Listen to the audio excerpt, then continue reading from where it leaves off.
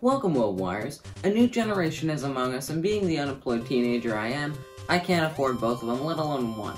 This is my first time experiencing a console launch, and I keep hearing great things about both of them.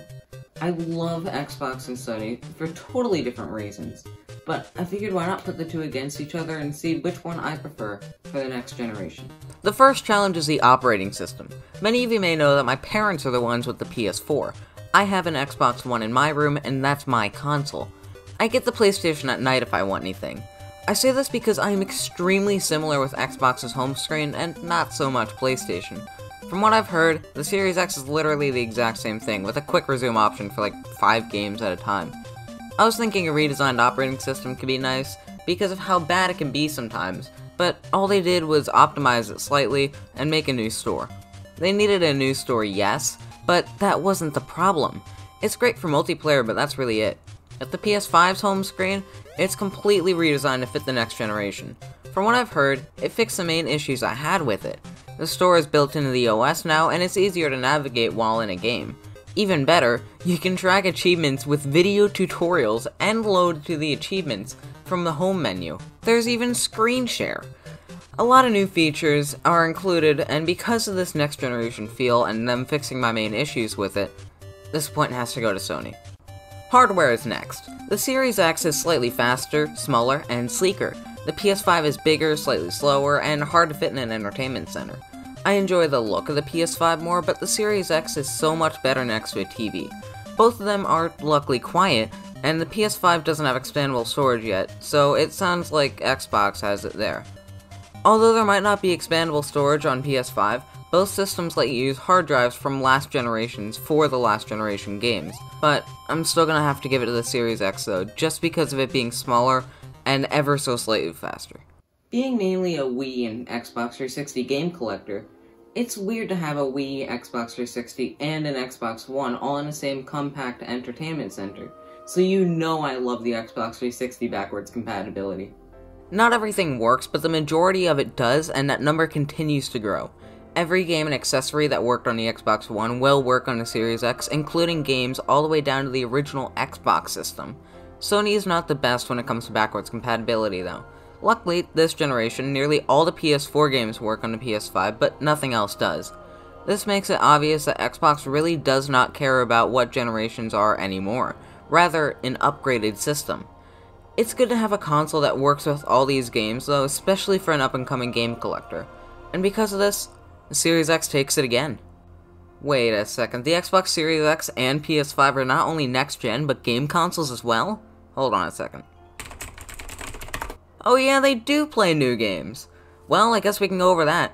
The Xbox Series X and PS5 were both set to have games taking advantage of each console. Sony came out with Demon's Souls Remastered, Astro's Playroom, Miles Morales, and Bugsnax, and the introduction of the PlayStation Plus collection.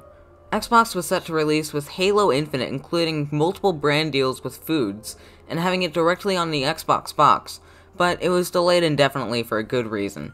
There's still third-party games out there like Call of Duty and Assassin's Creed, but you can get those games on either console. PS5 easily wins this because it just has games. Yes, this will always change and might swap sides at one point, but Microsoft literally has nothing right now. And the final category is the controllers. This has to be the tightest category yet. I love both the Xbox One and PS4 controllers for various reasons, so this will be difficult for me. I totally agree with PlayStation on trying to innovate. They added the touchpad and a camera tracked light. Xbox is amazing at custom controllers, durability, and how comfortable they are, so seeing the new generation of consoles was interesting. Sony went all out, including HD Rumble better than the Switch, better durability, haptic triggers, and just an overall more comfortable controller with a high amount of attention to detail. It was surprising. Xbox did literally the exact same thing, because if it ain't broke, don't fix it, but I have to disagree. We need innovation. I love the Xbox One controller to death. I find it comfortable and perfect, but they stooped so low this time where they still haven't even integrated a battery. A battery. This is 2020, not 2010. It's so cheap to get one, but they had to make the D-pad a circle instead. Granted, I haven't held either one. I'm referring to the previous gen and reviews. But at this point, it just feels like a slap in the face to anybody who wanted new features. It's Sony's point. I want to discuss deeper into my mentality on both companies, and I want to start off with Sony first. Console wars. They're stupid, but it's a thing. I don't encourage you to start a console war in the comments. This is purely my opinion, but that's what this video is here for. PlayStation as a brand is about moving gaming, pushing gaming, and revolutionizing it in a non-discrete way. Nintendo just does whatever they want and somehow does it perfectly every time, but Sony pushes new features at the price point they charge and the hardware they have. That's why PSVR exists, that's why the touchpad exists, that's why we have more consoles than just Nintendo. They started a console war and Microsoft didn't like what Sony was doing to their business, so they joined in as well. Sony is interested in pushing the market and doing it seamlessly, which is why I'm more interested in Sony the most this generation. Not only are they making amazing games, but amazing hardware and ways to experience those games as well. They're saying, screw last gen, how can we make right now feel better and for the future? And that type of mentality, at least for consoles, is what I enjoy. That's why I love Nintendo so much, because they care more about making games a more enjoyable experience for everybody. But this is where Microsoft stands. They don't believe in next gen, they believe in an upgrade. That sort of mentality is what's setting them back in my opinion. You can upgrade the controller yourself, but not every developer would use it because the previous generation of controllers still worked. You can upgrade the operating system, but previous consoles need that update too.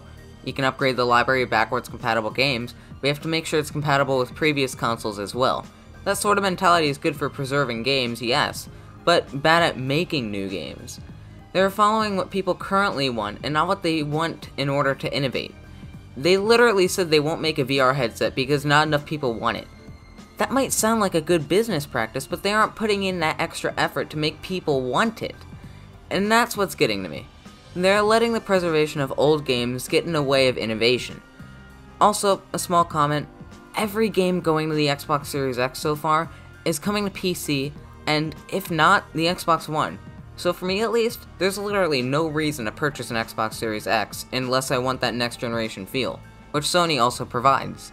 So yeah, PS5 won in my specific case. It makes sense for an up-and-coming game collector to get a Series X over a PS5, or for people who just want to enjoy a couple games. But it's sad to see Xbox going the direction they went after a strong and promising start with Halo Combat Evolved. Again, this is just my opinion, but I'm still upset to see a big company like this I love go into the wrong direction.